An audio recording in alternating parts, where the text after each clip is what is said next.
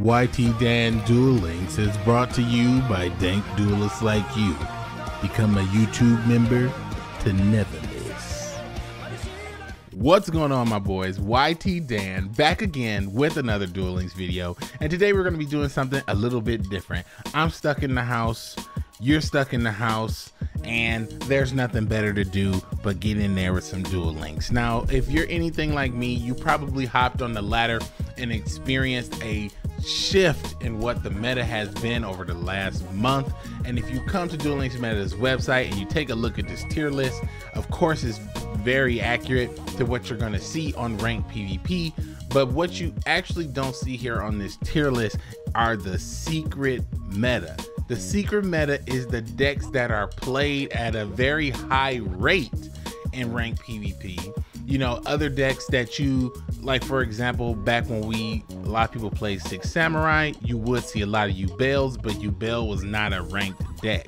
So because of that, you know, you have to be prepared for Ubel, but also be prepared for the top tier decks. Same thing in this scenario, where I want to talk more about those decks that are lurking in the shadows. So if you guys want to hear more about rogue style decks and more about secret meta decks that are running around in ranked PvP, don't forget to hit that like button and subscribe for more Yu-Gi-Oh! Duel Links content whenever it's uploaded. So let's just jump right into the video. So two of the key indicators on things you want to look at to see those top decks is honestly, what are the top monsters being used in this meta right now? Now, as you can see, a lot of people are using Spear Karibo, a lot of people are using Kite Royd, and a lot of people are using Raiden, the Hand of the Lightsworn. Now, Raiden, the Hand of the Lightsworn is an easy splashable card that you can run in pretty much anything, but honestly, Raiden, the Hand of the Lightsworn is one of the strongest, most prolific cards inside of the Lightsworn deck. Now, as we go through this, you don't even see any Judgment Dragons or anything like that used in this top cut of cards. I do not see a Judgment Dragon anywhere, but what you do see is Lumina and you see Raiden.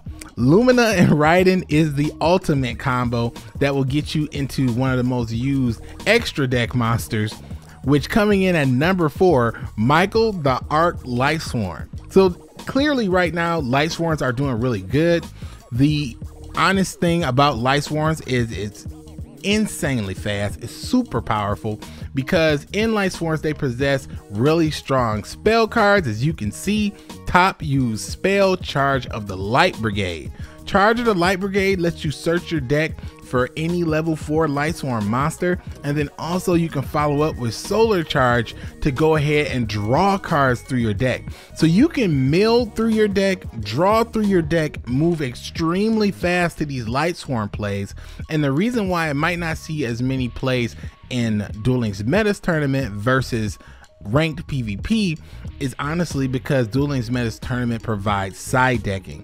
Ranked duels does not provide side decking, so it's really easy to catch someone off guard with a Lightsworn deck that is extremely powerful, that can explode in one turn. And honestly, you don't even have to play Lightsworn to get the full benefit. You can play a Lightsworn engine, run a combination of both Lightsworn monsters with Shiranui, which also shares its top cut. Now, coming up as another powerful deck that I think is really strong, that people are playing in abundance right now, which is really ridiculous and it's a little annoying, is Lunar Lights. Now, Lunar Lights is an incredible deck. Don't get me wrong. There's lots of true benefits to Lunar Lights. They have lots of recursion. You can quickly get out an OTK. And honestly, Lunar Lights is one of the most powerful things you can run out here.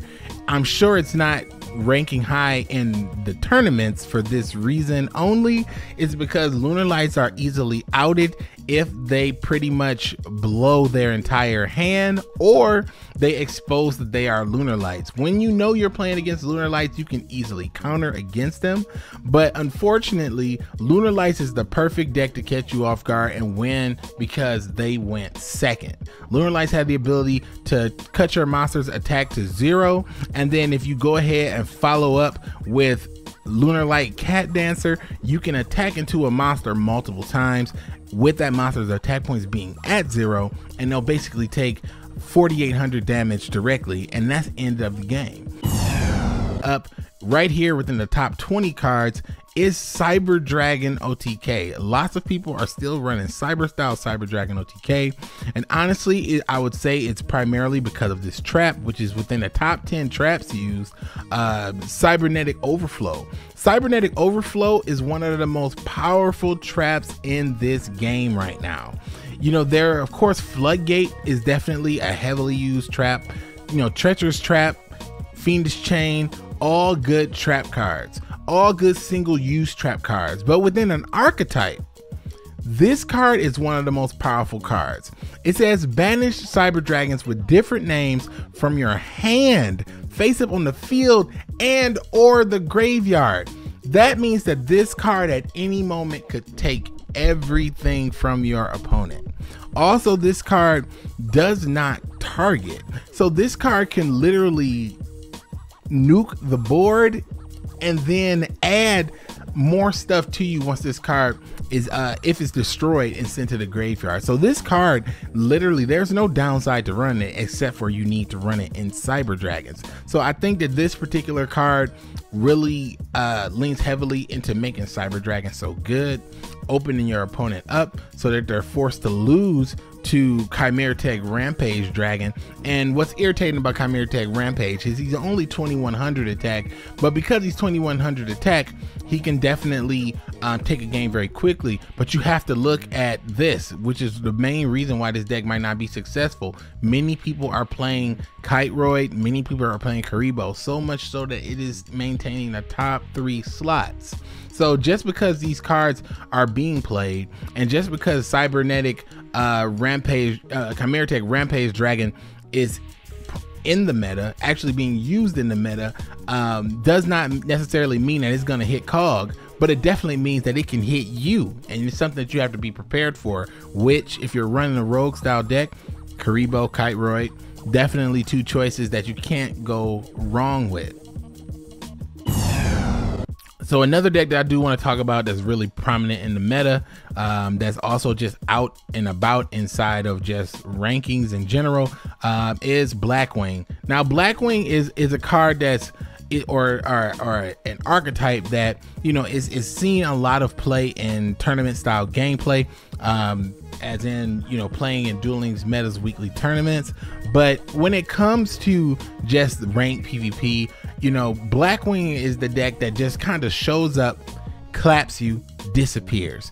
I don't really see too many Blackwing decks being played. As you're looking in these frequently used cards, you don't see any Blackwing cards within the top cut. You're just literally seeing more Blue Eyes, more Shiranui, some Invoke stuff, even Cyber Dragon, but you're not really seeing too many Blackwing cards in the top cut. Blackwing cards are starting to come in a little bit lower after the top 20 cards, which means that this deck is being played, it's around. It definitely can clap, it definitely can steal wins, and it is a very strong deck. But its weakness is same as Lunar Lights. If it plays out its entire hand, plays out its entire board, you know, tries to attack you and fails, then they are susceptible to destruction, targeting, and literally everything and anything else. So Blackwings are pretty weak on turn 3, you know, if you basically survive their onslaught. Well, coming up on the second to the last deck that I'm going to talk about today is Super Heavy Samurais. Now, Super Heavy Samurai is one of those decks that it's like, man, you hate to see it, honestly. When you're playing in Duel Links and you're trying to rank up, someone pops up with Super Heavy Samurais. You know, it's not necessarily Super Heavy Samurai, the entire combination, that kills you. What kills you in Super Heavy Samurai is their little the little source card that they use to search out cards and acquire more cards and basically cut your monster's attack to 0 and stall for a turn. Now that card isn't represented here at all, but if you look look into the extra deck and you see the type cards represented, you do see some super heavy samurai cards, meaning someone out here is playing that deck. Again, it's closer to the bottom. It's very, very, very, very infrequent, but this deck does show up frequent enough to break your KOG streak. So Super Heavy Samurai is a deck that you should constantly be looking out for, which again, if you look at the top 3 most used cards, you see Kuriboh and Kiteroid, meaning if you're afraid of Super Heavy Samurai, you run Kiteroid. But if you're afraid of, I don't know, Cyber Dragon, if you're afraid of Lunar Lights, Kuriboh could be a better option, because changes monster to defense and then retaliating to destroy the monsters either by battle or card effects definitely really helps out a lot.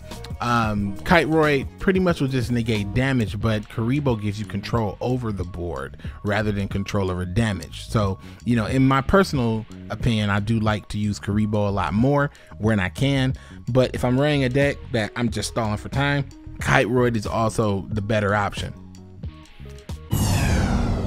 And coming in for the final deck that I'm going to talk about here, you don't really see it here at all inside of this top 10 or top 50 most used cards. Is definitely not anywhere to be seen here, but there is one card that I do see here in the extra deck that makes me aware that this deck is around in some way, shape, or form. And don't get me wrong, I have been clapped and tilted by this deck.